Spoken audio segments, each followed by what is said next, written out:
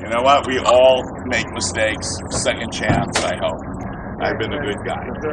As disgraced movie mogul Harvey Weinstein half-asses his way through sex addiction rehab, more and more women, ranging from Oscar winner Lupita Nyong'o to former teen star Molly Ringwald, keep coming forward with stories about his abusive and sometimes criminal behavior. Even his brother and longtime business partner Bob Weinstein has disowned him, calling him indefensible, crazy, and remorseless.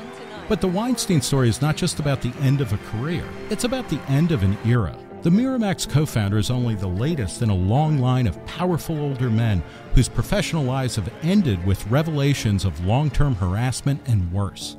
Fox News cashiered its founder, Roger Ailes, and star host Bill O'Reilly because of similar charges. And Bill Cosby's 2014 comeback was destroyed after claims surfaced that he drugged and raped over a dozen women. The head of Amazon Studios was forced to resign last week after he was accused of repeatedly and insistently propositioning the producer of the streaming service's acclaimed series, The Man in the High Castle. Weinstein was widely and rightly derided for blaming his decades-long behavior on having come of age in the 1960s and 70s, he said, when all the rules about behavior in workplaces were different. Why don't you let me tape you?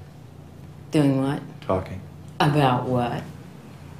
About sex. Among other things, such a defense ignores the inconvenient fact that the 70s ended nearly 4 decades ago.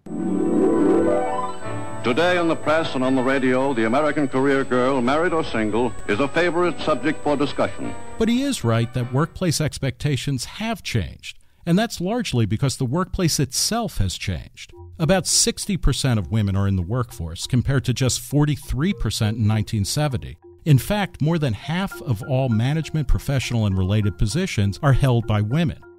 The pay gap has also essentially vanished. A study of 33 countries, including the United States, found that when comparing workers doing the same job, men made just 1.6% more than women.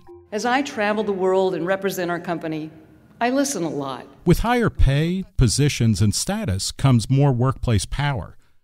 My name is Victoria Valentino, and I met Bill Cosby in 1969. I was a folk singer I'm and Louisa actress, Moritz. and after my son died, it was very difficult for me to go into this. Power that is amplified by social media and other technologies that empower dissent and make it harder and harder to maintain a sexist status quo. He won the Heisman Trophy with his DNA rape kit.